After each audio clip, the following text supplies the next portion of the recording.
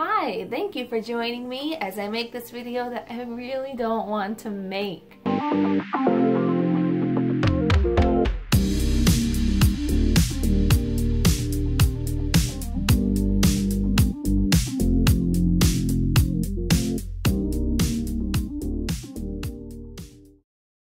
So my husband has COVID and it was just the weirdest thing. It started off with back pain. And it was really bad back pain. I mean, I was helping him down the stairs. And that's how bad it was. Because you know how men can be? I don't need no help. I'm a big, strong man. So on Thursday, the next day, he went to the doctors to see what was wrong. And when he got there, they did the temperature check like they always do because we're in a pandemic. And lo and behold, he had a fever. And you can guess what happened next. Spoiler alert, the test was positive.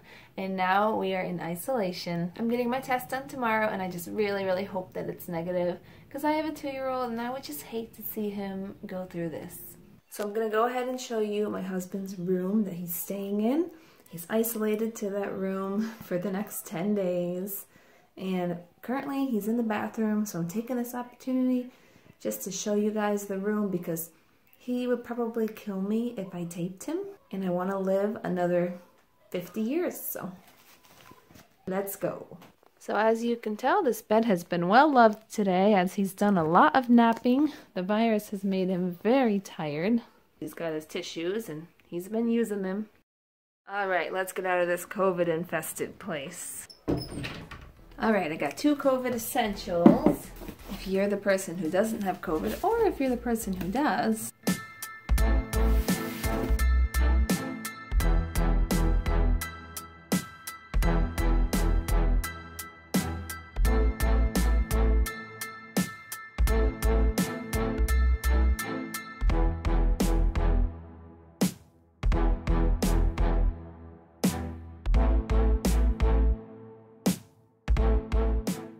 Alright, I'm on my way to my appointment. I'm sitting at a red light, about to get tested. Let's hope I'm negative. To speak with a member of our staff, please press 4. For questions. And what reason are we testing?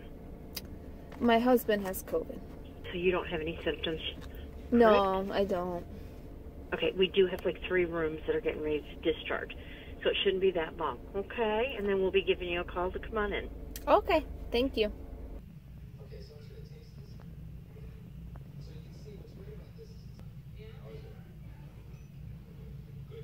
Yeah, so good news. My paperwork. See, this is why you shouldn't try to vlog in a car. So like I was trying to say before my phone went flying to the floor, my papers came back and I'm negative. I don't have COVID. Yes. So I'll just continue to quarantine Jordan to a corner of the house and Jason and I will just really try not to catch it.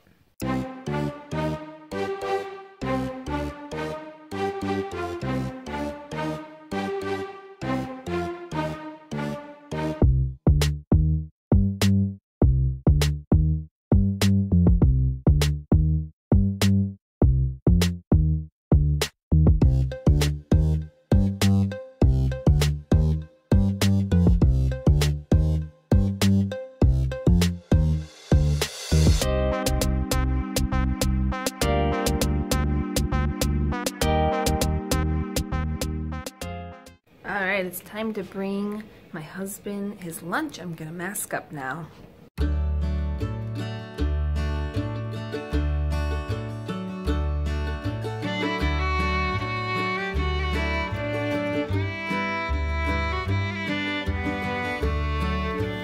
You're welcome.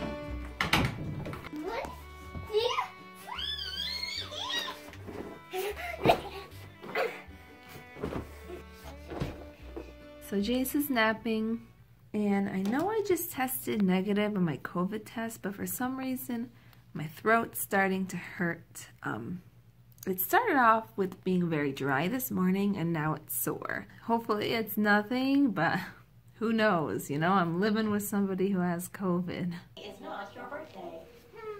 Well, racing out to the time machine.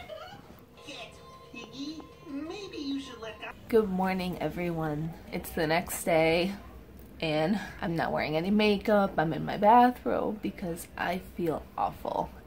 It's very painful to talk, and then I have a headache as well, but I don't have a fever or anything. So when I went to get my test done yesterday, they gave me 2 tests. One rapid test, which came back negative in 15 minutes, and then they gave me another test that the results will come back in 5 days. And those ones tend to be a little more accurate. So if I do have COVID, I'll know in 5 days. So I managed to do my hair and makeup because I have to get going through the day. I can't just lounge around. I have a 2-year-old and my husband is locked away in a room and I have to care for him too and bring him meals.